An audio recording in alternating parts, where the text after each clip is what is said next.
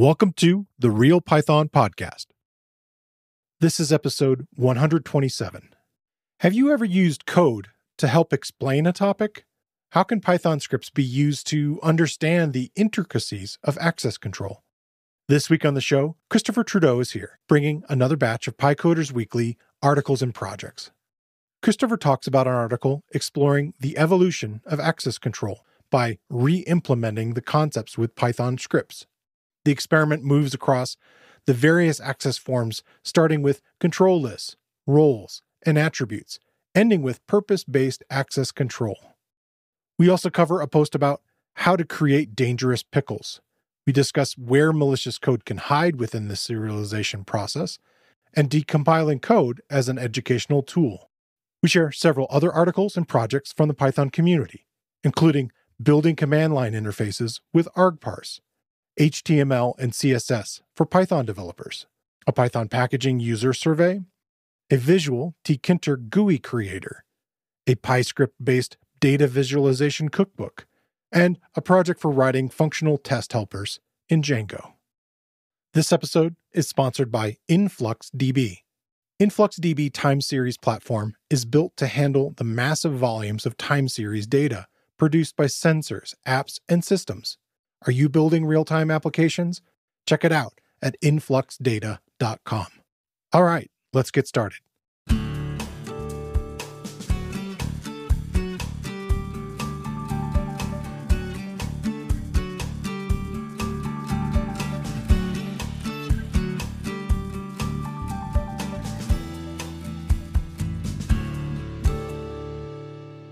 The Real Python Podcast is a weekly conversation about using Python in the real world.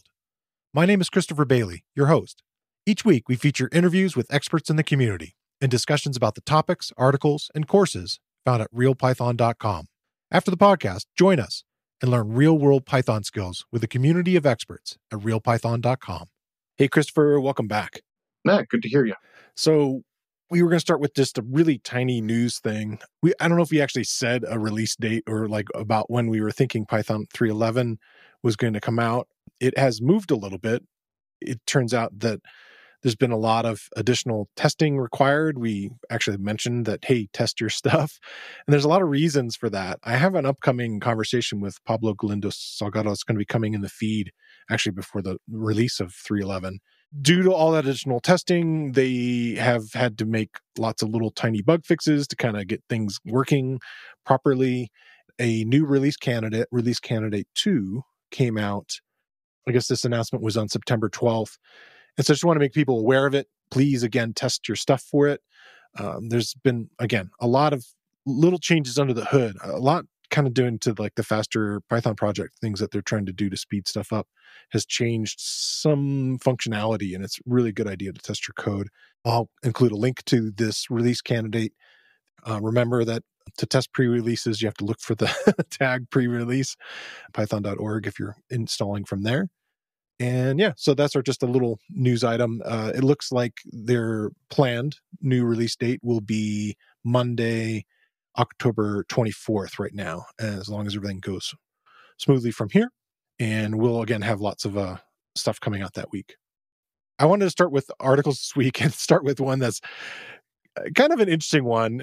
It's by Philip Ikscani. He's one of our newer core team members at Real Python. He decided to tackle HTML and CSS for Python developers. Kind of one of these things that I wanted to get out of the way is just like, who is this for? I would argue that it's really, if you don't know the fundamentals of HTML and CSS, they're good to know. There's a handful of really interesting reasons and some actually brand new reasons. One of them would be this thing called PyScript that everybody's very interested as a potential distribution method.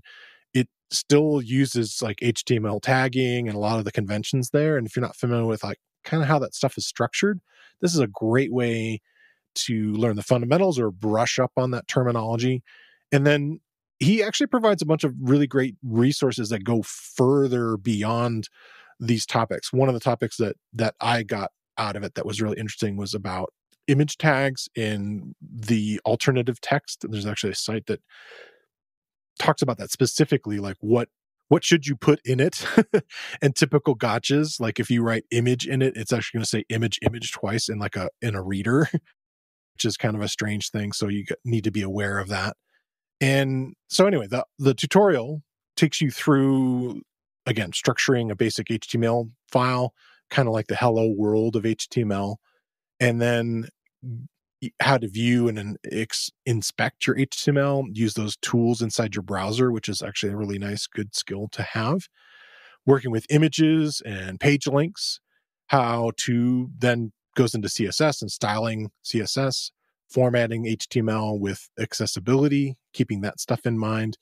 And then it has a nice little section at the end that involves tools that come with Python, kind of built-in Python tools that help you write or parse HTML code.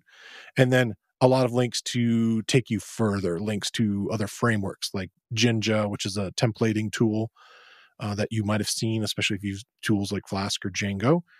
Tools like Flask and Django that are big, or big or small types of web frameworks that go further, places to, kind of tie in JavaScript and so forth.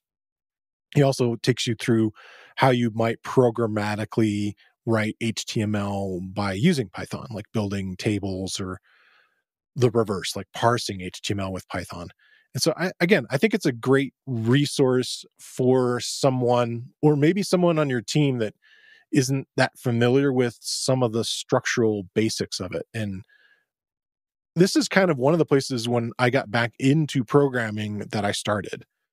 I wanted to make sure I at least understood kind of the basics of what's happening with it. And something I think that, Chris, you and I have discussed is just the changes in CSS and understanding just the fundamentals there. There's some really interesting concepts with CSS that you should know about. Like you go to explore the developer tool inside of like a pane inside the browser, you can see a lot of these tools that are in there and how they kind of work.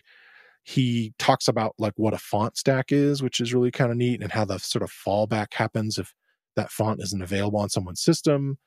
The idea of using classes to kind of structure and have better flexibility. So there's a lot of really, not only just like the fundamentals, but a lot of nice little best practices to get you going. I think Philip has provided a kind of a neat resource there. And again, if you're interested in learning something like PyScript, again, it's just another sort of tag that goes inside your HTML. And so it might be helpful to be familiar with some of the stuff happening there. Well, one of my favorite little built-ins that you almost never know is there is Python's got a web server built in. Yeah, you can host something really quick. Run a web server. I use it with a couple of my static websites. So I'll run the static generator and then just point it at the directory so that I can quickly check whether or not the last generation worked. Yeah. Which, it's a -m command. It's a one-liner and it's there, which is, batteries are definitely included. Yeah. Yeah, I learned about it really late. I think I was talking to Adam Johnson about some documentation things in a way to sort of stand up the documentation if it's all HTML and be able to read it right there and have it, kind of live by using the built-in server, which really is kind of neat. So what do you got for us? What's your first article this week? So this is a little different. So most of what we cover is learning something new about Python, either like a new feature of the language or a technique or a library you should use. And this article's kind of different. It teaches you something that has nothing to do with Python, but it uses Python to explain it. So it's kind of an inversion from the kind of things we normally talk about. Yeah. The article is called The Evolution of Access Control Explained Through Python, and it's by Adam Bugia, I think is how you say it. Apologize, Adam, if I've got that wrong. The concept the article is teaching is how a multi-user computer system determines who has access to what. So generally, once you start adding more than one user to a system, you have to assume one of them is going to do something nefarious. And as an operating system designer, you have to start thinking about how to keep this under control. So Adam's article talks about 3 different access control mechanisms. The first is called access control lists, which is shortened as ACLs. The second is role-based access, which is shortened as RBAC. And the last is attribute-based access, also known as ABAC. So The first piece of Python code shows some data classes defining the ideas of what you need to think about this. So there's a person who needs access, a record that's being accessed, and some sort of action that's being done, which is a read or a write. And what your access control system is supposed to do is decide whether or not a person should be allowed to perform the action that they want on a given record. So with that as sort of the background, he quickly sketches together a class called a system. And it's really just a wrapper around the operations. It's got a get and an update method. And then you pass in a person and a record, and it's essentially supposed to say, yes, this person can do what they're trying to do, or no, they're not supposed to do it. And so with that in place, you essentially have a framework to start talking about these things. Okay. So Adam sets up some tests and creates some people named Alice and Bob, which are good traditional crypto and access control example names. And then adds some medical records and actions that Alice and Bob can do to each of these records. So with all that set up, he then introduces the first kind of authorization, which, as I said, was ACL. These were first implemented in the Multics file system in 1965. That's even before my time. That's how far back we're going. And if I remember my history correctly, the Multics machine was made out of Stegosaurus bones, I think. Anyways. Nice. Polished. Yes. Highly processed Stegosaurus bones. There's different ways of implementing ACLs, but the heart of the matter is really just sort of a table that maps people to records and actions. So when Bob attempts to do something to Ben's record, the table is consulted. And if there's an entry for Bob's action, he's allowed, and if not, he's denied. And in the Python example, they do this by adding a access data structure to the records themselves. And so, like I said, the neat thing about this article, although I'm learning something new about the history here, is you get this precision by seeing the actual Python code of how it would be implemented, which is far less wishy-washy than, say, the English language. So the next step is to talk about the limitations of ACLs. You need a one-to-one mapping between people and records. And so you might want to say, if you've got a lot of people, you might want to have groups of people. This department can do this rather than this person can do this. Yeah. And then second is the records are flat, which there's value in making them hierarchical. So if you can see this record, you can see all of the images that are attached to it, for example. Okay. So between those two concepts, you can start adding things like groups of people and hierarchies of hierarchies and all that kind of good stuff. So this allows you to do things like everyone at the company can see this drive, but only those in the IT office can see this settings folder. And that's just can't be done with regular ACLs. So this leads to role-based access, or RBAC. And this adds a layer of abstraction. So I had a prof once who said the right answer to every problem in computer science is to add another layer of abstraction. And so this is essentially what's happening here. Sure. So that new layer is a role data class. So we add a role object that has a membership list and a permission list and a list of records to which the role applies. This added complication means you need to be able to reference your records, but most databases and file systems have some sort of unique ID, so this isn't usually a leak, right? So you're just essentially keeping a track of this role is attached to these IDs. So RBAC solves some of the limitations of ACLs, but for large systems, they can get pretty hairy. The example that Adam uses in the article is Amazon's S3. Yeah. There are over 240 possible actions allowed in that file system. So if you start trying to figure out how to capture all of that, that's a lot of permutations. Yeah. So if Mr. Bailey and I are in the same department, but one of us needs one of those 243 actions to be different, all of a sudden the permutations explode and you end up with a whole bunch of different roles. Just finding them. Yes. Yeah. Well, and even in real systems that control all these, you're often storing a lot of this information in things like LDAP servers and stuff like that. And it can be a beast trying to find the checkbox, and does changing that checkbox do what you want? So yeah, these things can be a bit of a challenge. So the last one he talks about is a higher level, which is another degree of abstraction here, which is the attribute-based access control, or ABAC. And it takes some of the ideas of the RBAC and adds conditional testing. So the conditions are based on attributes of the person or the system or the record itself. So ABAC is a subset of a broader concept called policy-based access control. And this allows you to get crazy and define conditions like Alice is able to access anything created before 2003, but not after. Okay, like logic in there. Okay. Yeah, exactly. So the conditions can apply to the person, to the system, to the data, and they can also check things like what department is Alice in, because she's, that's a property of Alice. What groups does she belong to? And then combine that with things like what actions is she attempting to perform and where is she attempting to perform them? For example, dev or production. So you might be allowed to do it in dev, but not allowed to do it in production. And the code essentially starts taking things that look like little truth conditions inside of Python and attaching that to the attributes and creating these little statements that allow you to determine on the fly, true or false, is this allowed in or not allowed in. So Adam finishes up with a promise to write a follow-up article with even more detailed code at that next level, which is the policy-based access control system. So that's something to look forward to. But like I said, this was an interesting little educational thing with a little bit of history and a little bit of how operating systems think about access control. And because he's doing it with coded examples, it's very, very precise, very easy to understand if you've got enough background in Python to understand what he's doing. So right. It's a neat idea, a neat approach, and I'd love to see it used across other topics.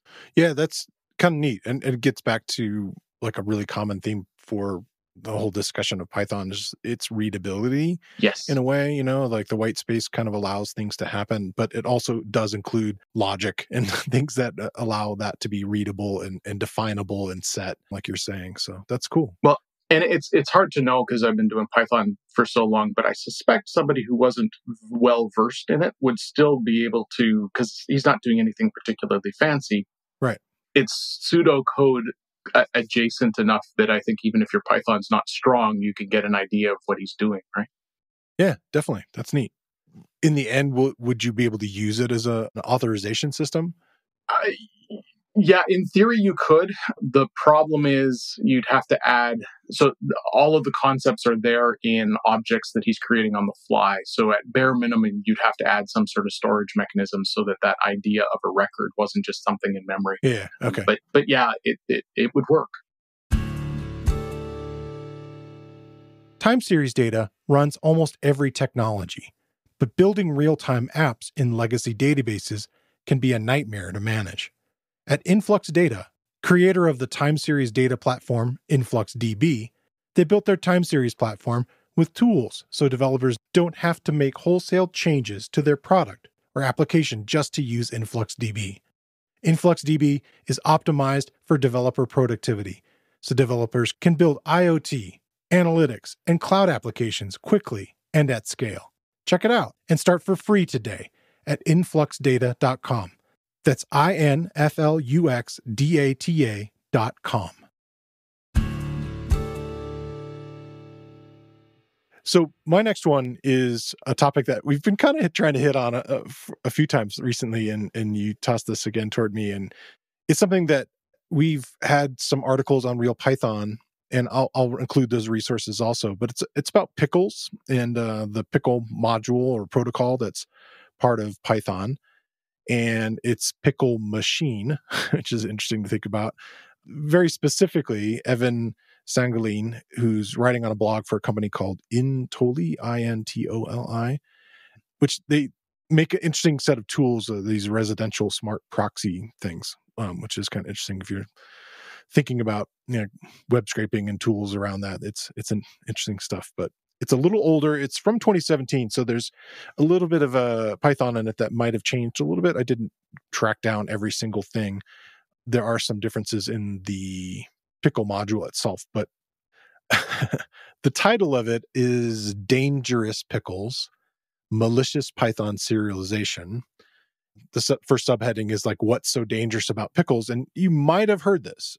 In fact, if you've looked at any of the documentation around pickle, there's some really blatant warnings like right away. Warning, : the pickle module is not secure against erroneous or maliciously constructed data. Never unpickle data received from an untrusted or unauthorized authenticated source. It's sort of the same thing that you might hear today, or even more a few years ago with getting like Excel files or Word files that have code inside them. Macros. Yeah, macros and so forth inside of it that could potentially run and get messy inside your system, or potentially maliciously infect other files in your system. One of the things that I think's not covered really well in this is kind of the uses of Pickle and why it might come up. And so maybe we'll talk a little bit at the end. But it's a serialization protocol, and I think the primary idea behind it is you have a set of data, or you have a set of data and certain objects that you want to be able to save and potentially move from like one document to another or send to another user and so forth. And it maybe makes sense to serialize that, or sort of, gather it all up into one file that you can then send to somebody else, and then they quote unquote unpickle it. And he's actually going about it in a very different way. And I think it's very sort of fascinating. Like, I think of the article could be one man's quest to figure out how to use a pickle maliciously is kind of like where I felt like this was going. He gets really deep into the idea of like, okay, what are the things that are happening in this process? He dives into using Python's disassemble tool, the DIS, which allows you to actually see the opcodes and the underneath everything, kind of see the language that's happening inside of the machine as it's actually processing this. And I've talked about this before with Brett Cannon and Ruva Lerner, that this is kind of a neat tool to be able to sort of look at how your code is being sort of translated behind the scenes. And he also mentioned some other tools that kind of can make it a little cleaner to kind of travel through. But he talks about opcodes, these like global and creating different objects.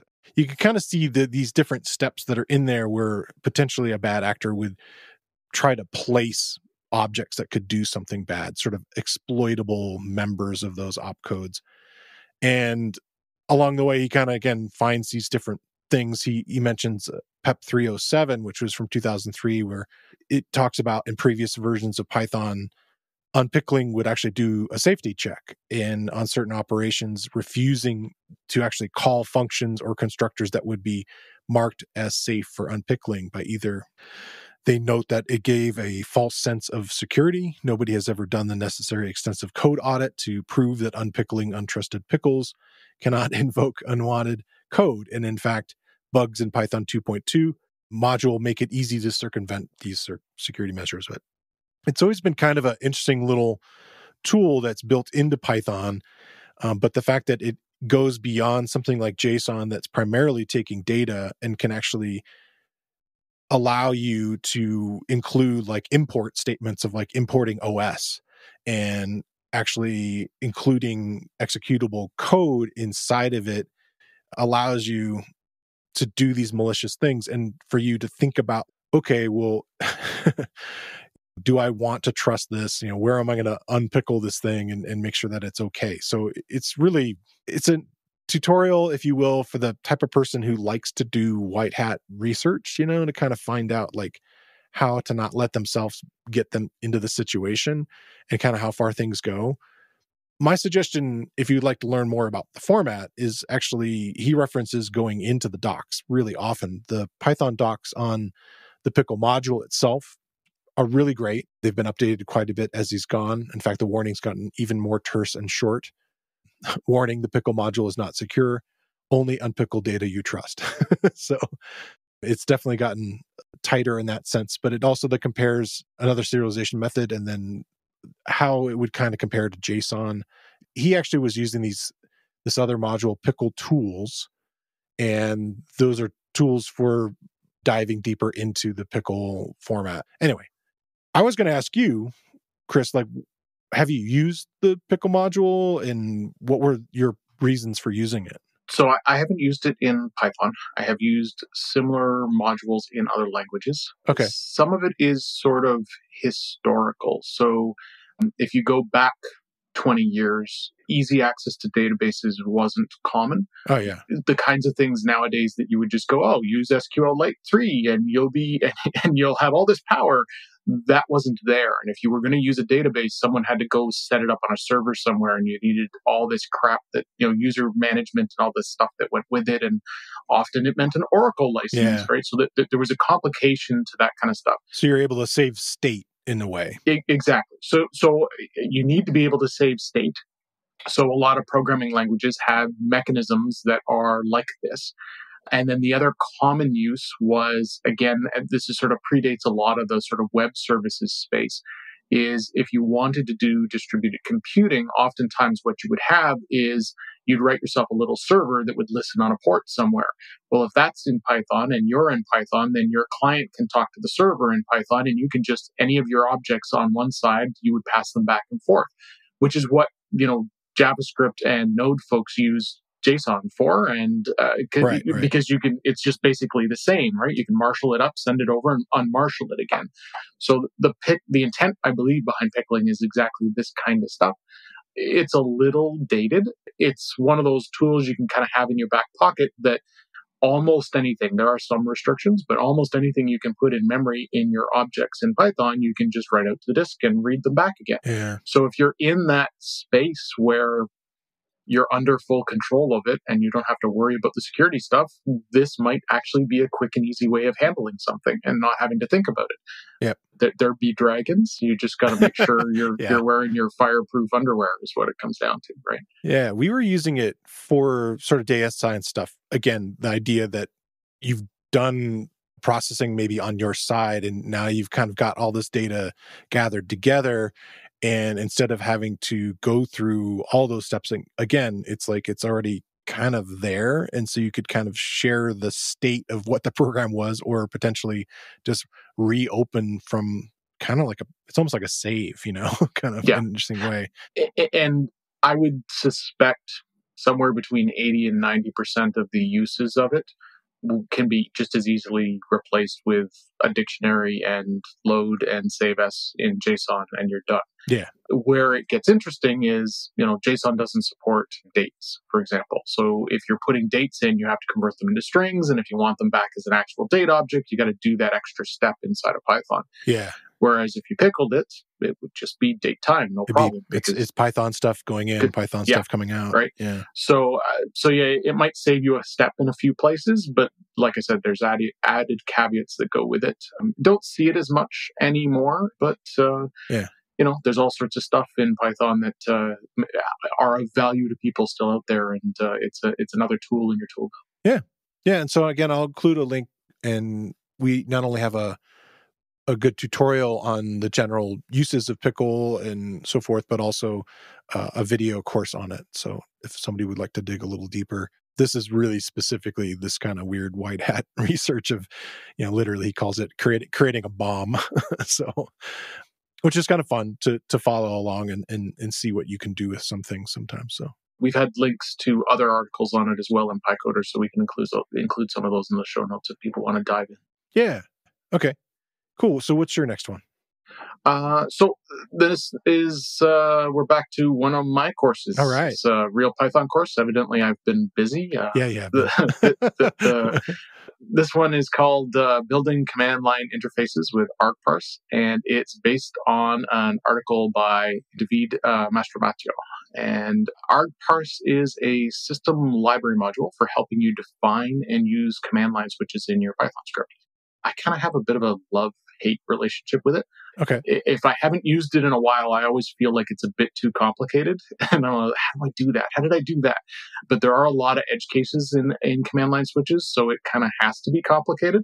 It kind of reminds me a bit of regexes. Not that it's anywhere near that difficult, but I know how to use it. I know I've used it before, but I tend to need the manual in front of me if I haven't done it in a while. Yeah. And I've often end up with, I've got 2 or 3 programs where I've done some more complicated stuff with it, and I know I did it in there, so I just go and look at my old code kind of thing. So it's not one of those that I keep off the top of my head for whatever reason, doesn't want to sink in. Anyways, tangent. So if you're writing a Python script, you can always get at whatever was passed in on the command line using the sysargv list. And if you just use that, though, you have a lot of coding ahead of you potentially. So what argparse does is let you define things like flags and arguments. So a flag would be something like -v for version, Yeah. whereas an argument might be, say, a file name that you want to pass in. So using argparse, you define a parser, and then you call add argument on the parser, which defines a flag or a command line argument that you want to process. So look out for these things as you're going. Yeah, you can define as many of these as you like, and there are all sorts of things you can do to get fancy. But once you've defined all of them, then you call parse args, and it returns a parsed object, and you use that object to get at the arguments. So when you define an argument, for example, you name it, and in the result object, you reference that argument just by using that name, accessing it directly with a dot. Okay. So say you were writing a program that expected a number as an input, you could call add argument, name it something descriptive like num, and you could also tell it that it expects an integer, and then the resulting object that the parser returns would contain an attribute named num, and it would already be converted to an integer because everything on the command line technically is a string, right? So there's that extra step, Yeah. and it does that for you. Okay. It also automatically creates help for your program. So if you didn't pass in that integer in that previous example that you needed, it would error out and tell the user, hey, you were supposed to give me an integer. And as part of that automatic help, it also generates a -h flag, which will give you even more detailed information. So when you're calling the add argument method, you can give extra hints and text and explanations there, and argparse will give all that to your user if something goes wrong. So in modern Unix systems, you'll commonly find programs using flags with a short name like -v and a long name like --version. argparse supports this, allowing you to define multiple names for your flag.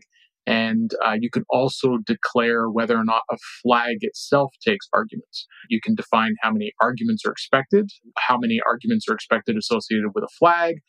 You have control over the help messages associated with it and what to do when the user fails. So there's all sorts of depth here.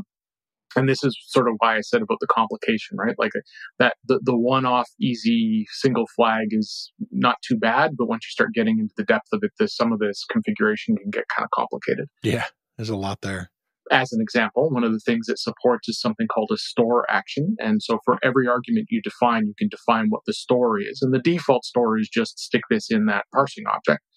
But there's something called store true, for example, and that will convert the presence or absence of a flag into a Boolean. So let's say you wanted a flag called --verbose, setting that as store true.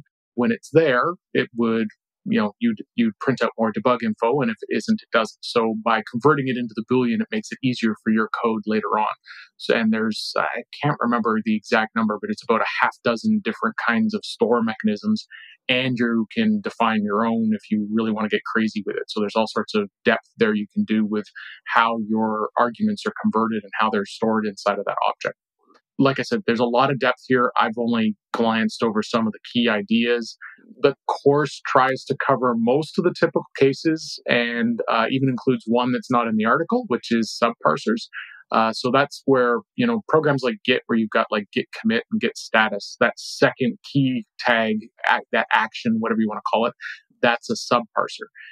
And argparse allows you to build these kinds of interfaces, complete with, say, flags and arguments for those subcommands. So, the switch for status is going to be different than the switches that are available for commit, and it allows you to build all that. So a lot of depth here. So if you do a lot of command line scripting, this is definitely one of those libraries you should know, or like I do, at least know when to look up what you need to do and Sure. take a little recipe and do some copy and paste. Yeah, I learned a lot reviewing the course, getting into it. argparse is one of those nice built-in tools of Python, which we will probably has been a theme today.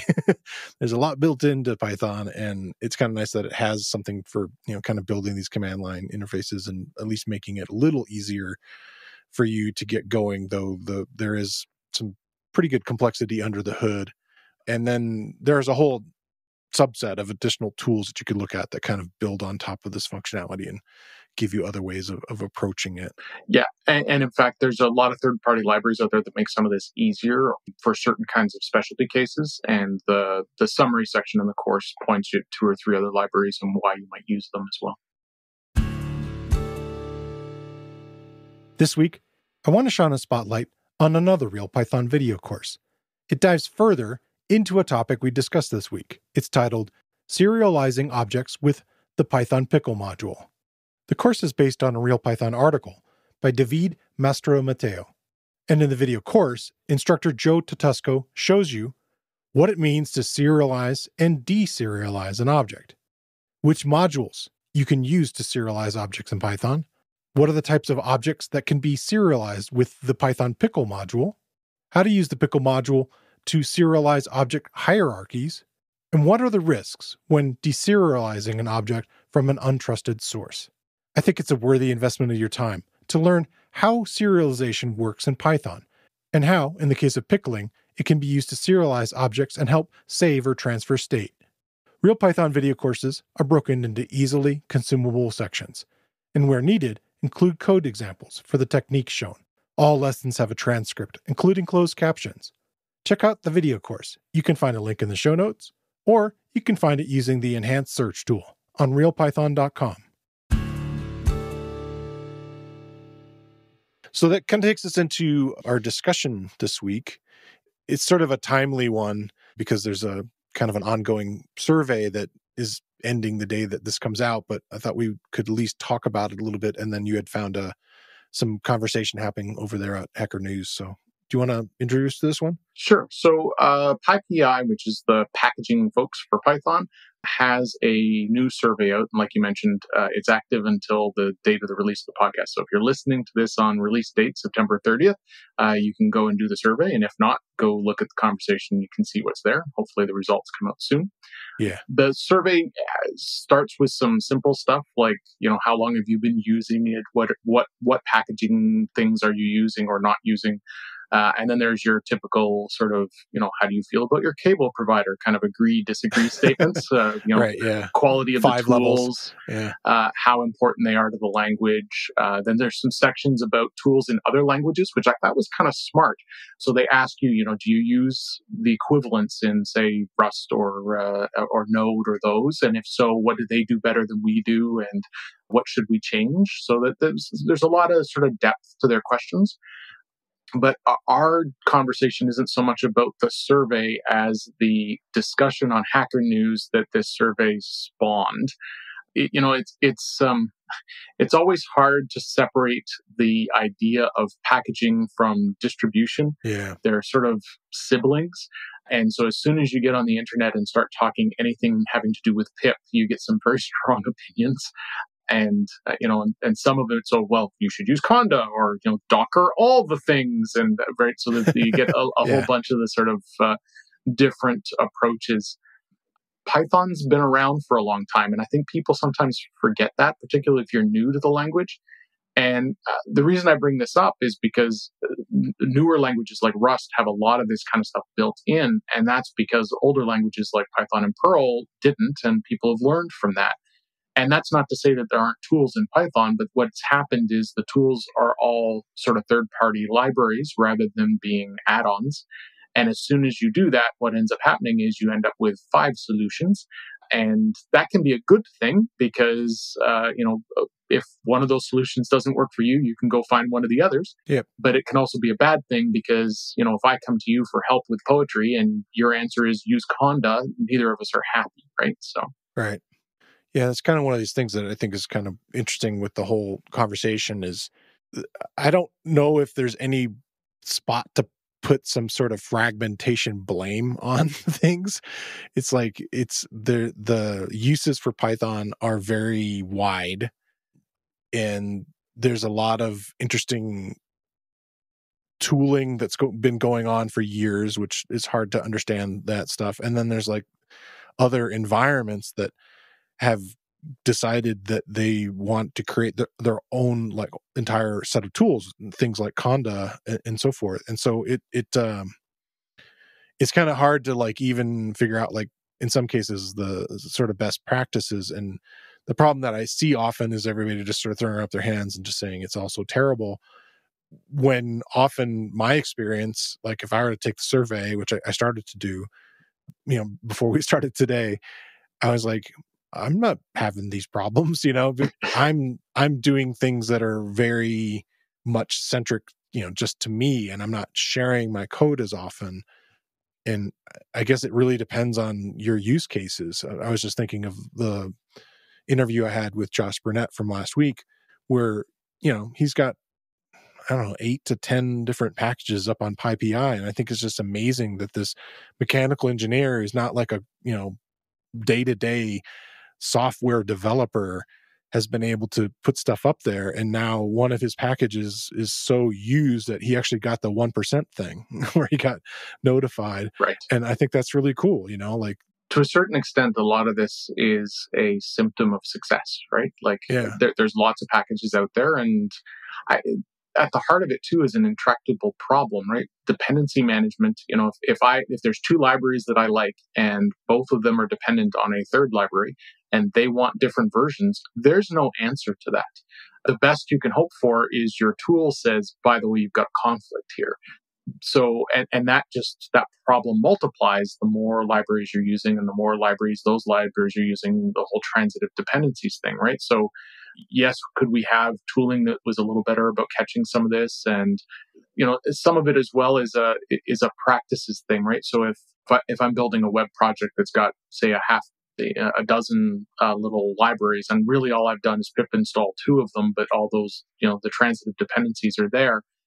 If I want to make sure that I'm getting like the latest hot fix for a patch for something, I don't necessarily know how that's going to break something. Yeah. And, in theory, if everyone's sticking with the .version thing, you might be able to institute a rule that says, we only go up by minor versions without doing full regression tests. But in practice, we can't even agree on how to use version numbers. So, that doesn't answer it either, right?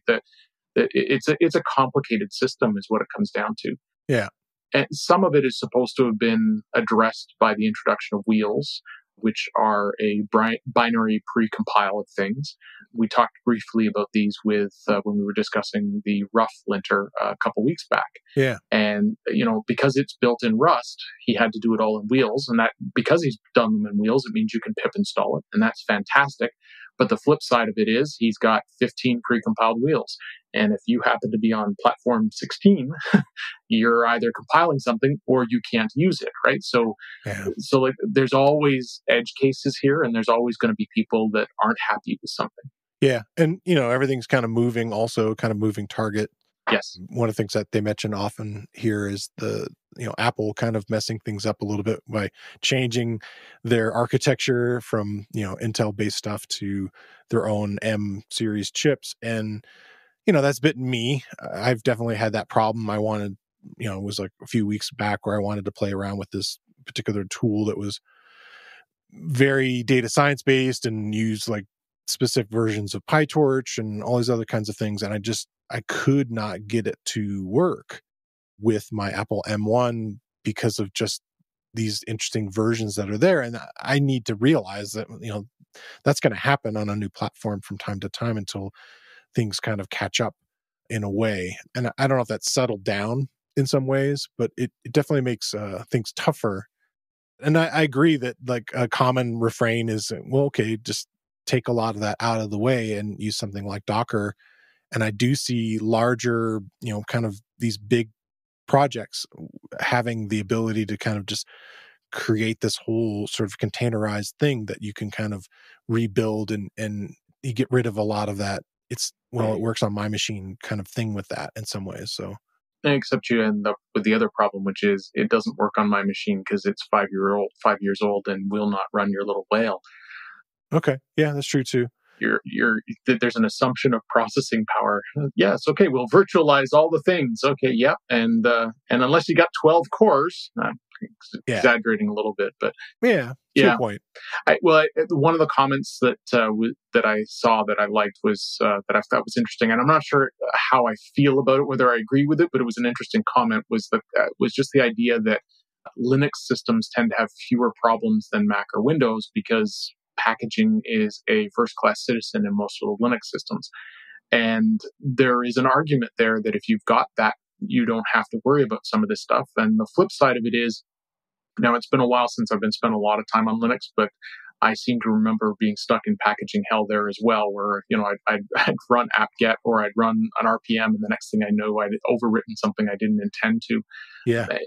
So I think it's one of those things that there's definitely systems that do it better than other systems and languages that do it better than other languages, but I don't know that I've ever seen one where I went, yes, that's the right way. That's the way it should be done. I don't know that there's an answer.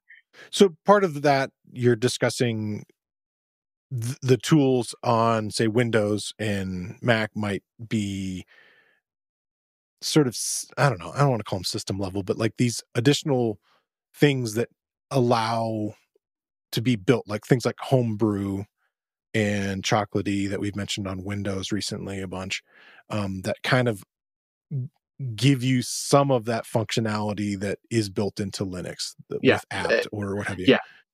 But again, they're second-class citizens because they're not shipped by the operating system provider, right? Whereas many of the Linux systems, like an install, essentially is, let me put in a tiny little kernel, and then I'll just go off and apt-get the world, right? So even their installations are built on top of that same mechanism. So there's a different degree of quality there. But Brew does a decent job, but every once in a while I run into, wait, the permissions on that file aren't correct, and do I want it to touch that? I'm not sure. I've spent more time on Stack Overflow debugging Brew issues than Python issues, I think, ever, at least in the last 2 years, which is kind of interesting. Like I spend more time in other sites and other resources, kind of building things as opposed to troubleshooting things. But Homebrew, that's the one that always gets me back in there. So, but that's also me changing my computer too. So, and just the one other comment that I saw, just to sort of bring things full circle back to, I was talking about the symptoms of success, is if you stop and step back for a moment and think about how seldom you need all these other libraries in Python. Like, one of Python's strengths in comparison to other languages is the fact that the standard library is huge. Yeah. And so, although we do have this challenge, and it's something people are actively working to solve, right? There's an awful lot you can accomplish without it. And I can't say the same about some of the other languages that are out there, right? Like, I can't imagine trying to accomplish certain things in JavaScript without, going off to NPM or doing something else. Whereas frequently I can do Python plus Django is enough for me to solve almost everything I need to do, right? So yeah, that's nice. Yeah, I mean, we've mentioned it, I don't know, 4 or 5 times today, just the all the built-in stuff, which is nice. And yes, there have been, we've also mentioned on the show the idea of different ways people have looked at trying to make it smaller to be able to accomplish things like Pyodide and PyScript, and then also Circuit Python and so forth. These different places where the footprint could be smaller, and maybe you don't need all the built-in stuff, but in a lot of cases, it's really handy to have on there. So yeah, I think packaging is going to be an issue for a while, and it's nice that they're reaching out, trying to get information, trying to figure out how people are using it, trying to improve. I mean, that's one of the things I always see about the Python community and the people that are in charge of these different projects, that they want to know what you think. And I don't know if that's across the board and lots of other communities in the same way, but like, I feel like there are people trying to figure out additional solutions to it. So as much as it may feel sometimes negative walking across a Hacker News article sometimes, I think there's at least people, trying to at least figure out, okay, well, where can we make this easier? And I know people like Brett Cannon, he's been working really hard to try to make packaging simpler and more standardized. But that's hard, especially like you said, with the age and how far it's spread. So, well, the flip side of it is, I've been at it since, I can't remember, either 2.5 or 2.6.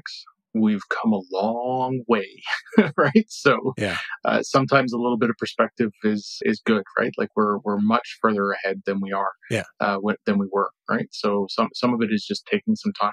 Yeah, I think that takes us into projects, and I actually am going to mention 2 of them that I don't really have a whole ton to say about them, more about just, hey, these are kind of interesting and I'd like you to check them out. One, I could find hardly any information about. It looks like it's by a Chinese developer based upon some of the stuff that I'm seeing inside of it. But the website is just visualtk.com.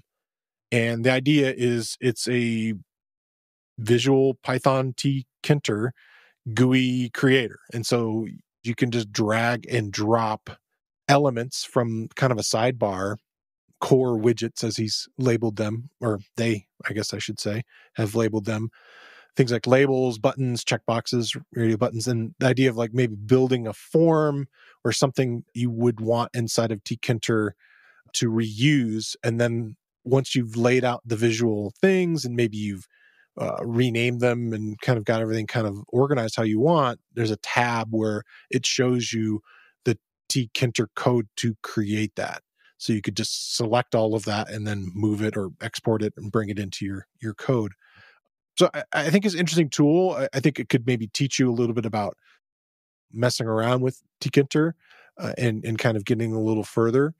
It's pretty verbose, the text that's being created there. I think there might be ways to kind of maybe simplify some of it, but I think it's an interesting tool. And the one that's sort of associated with it this week that I also saw is from Dylan Castillo, and he created a Python data viz cookbook.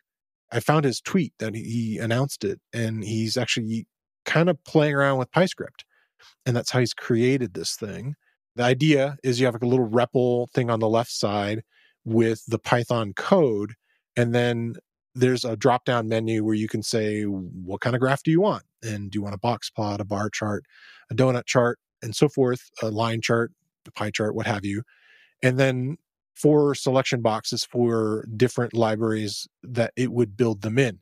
So it could be building it in pandas, using kind of its flavor of Matplotlib, actual Matplotlib, Seaborn, and then Plotly Express. You can just hit a little play run button there on the bottom, and you can see what the output looks like. You could, I think, go inside there and start adding little things in there if you wanted to, like retitle stuff and so forth. But it's pretty slick. It's a neat project that he's created here. And I think for somebody doing data visualizations, if you wanted to kind of a quick leg up on how to kind of get things going, and also kind of a fun PyScript project. So thanks, Dylan. I think this is a cool project you've built here. And I'm intrigued to see some of your further experiments, because it sounds like that's something you're kind of focusing on right now. What's your project? So I'm starting with something called django-functest. The library was originally developed for an online clothing store called Wolf and Badger, which I'd never heard of. Yeah. And the creators are Luke Plant and Frankie Robertson. And by the way they set up the credits, it seems to me like they're probably subcontractors. And they said they convinced Wolf and Badger that they should be able to open source this project, and thanked them for doing this. So I suspect this is something they built out of necessity while dealing with building a website for the client. So as you might guess from the name, the library is a set of utilities to help you write functional unit tests for your Django project. Oh, okay. So give me first a little bit of background. So if you're not a Django person, like most frameworks, it has a concept of what's called a view and a root. And a root is responsible for mapping the URL that you type in a browser into a piece of code, and the view is that piece of code. So a view directly or indirectly, and it can get complicated, but we'll keep it simple, returns what you end up seeing in the browser. So some HTML or some JSON or whatever you're showing. Automated testing on the web can be painful because you end up having to mimic what the user does. So Django gives you a short circuit method, and within its testing framework, that allows you to call the view directly, bypassing the routing process. So this means you can treat the view more like a function. So Django's testing framework returns from this a response object, and that includes the actual HTML and some context information, a whole bunch of other stuff. And that allows you to validate your pages without your web browser. So the limitation to this, and actually the advantage of it, is the page never gets rendered. There's no browser involved. So why it's a limitation is if the error is something to do with the cosmetic aspect of the page, or you're using fancy schmancy JavaScript, then these tests won't touch that. Okay. So if you actually want to render something, you have to use a different set of tools. And one of the most popular is something called Selenium, and it acts as a click robot, mimicking what the actual user does on the page. Sure. And you can use this with Django, but you have to run Django in a whole other mode for these kinds of tests. And it essentially sets up the development server so that Selenium can, play back the clicks and go through the actual web pages. And it's complicated because Selenium itself is a toolkit based on toolkits. So you have to have another program running that connects Selenium to Chrome or Firefox so that it can talk to the actual browser. That's the background. And if now you're thinking, wow, is there an easier way? Well, this is how we got here. So django-functest is a toolkit that tries to help with this. So the first thing they do, which I thought was very clever, is the kinds of tests that I just described. Usually you have to write them completely independent of each other, and the way you write one is not how you write the other. What this library does first is gives you common calls that work in either case. Okay. So this is handy just in itself, because Selenium tests tend to take a while because you're actually having to mimic what's happening on the page. And sometimes you want to say, just do a quick smoke test, and Selenium might be overkill for that. And if your CI/CD pipeline is running on a server and it's headless, you may not be able to easily use the browser. There's ways around that, but those are also painful. So having the same set of tests run in two modes with or without Selenium is a big win. It basically reduces the amount of code tests that you have to write in half. So right there's some advantage to this. And then the second thing is Selenium can be a bit painful to write tests for. So you're often doing things like search for this tag in the page, change its value, wait for that to update on the page, and then you've got asynchronous stuff going on, which, as you probably heard me scream about before on this podcast, Sure. is messy. Try not to do it. Yeah. So functest provides a bunch of methods like get URL, fill form, submit form, that wrap all of this stuff. And essentially you're doing in 1 or 2 lines of code what would be 5 to 10 lines of code before, and they're worrying about all the asynchronous stuff for you. Nice. So there's a lot of neat things in here, and they provide some other tools as well. So context-aware assertions, pushing the back button in the browser, figuring out, what page am I on, where's the current URL, things that you can do otherwise, but normally you would do by hand and would require multiple calls or just built into this library. So I haven't yet used it in a project. I've just sort of played with it. So I can't speak for its robustness, but I'm pretty confident. I'm thinking back to the project I finished in June or July. I suspect this library would have cut my test code in at least half, if not better than that. So the next time I'm up to have to do some Selenium, I am definitely going to be in playing with this, and it could make a big difference. I'm just looking at the GitHub of it, and like they're on it, man. It's like updates 2 days ago. So yeah. So it's I can't fully endorse them because I haven't played with it in a real world situation yet. But there's a lot of potential here, and it would definitely be even if it's a little creaky in a couple of places. The advantages of the far less code you have to write would be worth it, and if it's not creaky, even better. Yeah, cool. Well, thanks for bringing all these articles and projects to me again this week, and so we can discuss them. Always a pleasure. All right. Talk to you soon. Cheers.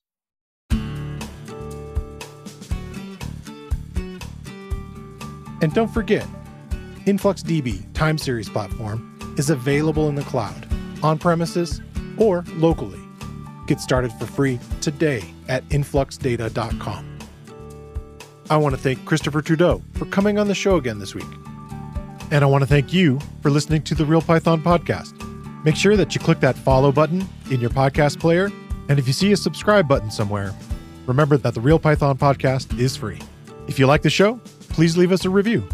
You can find show notes with links to all the topics we spoke about inside your podcast player or at realpython.com/podcast. And while you're there, you can leave us a question or a topic idea. I've been your host, Christopher Paling, and I look forward to talking to you soon.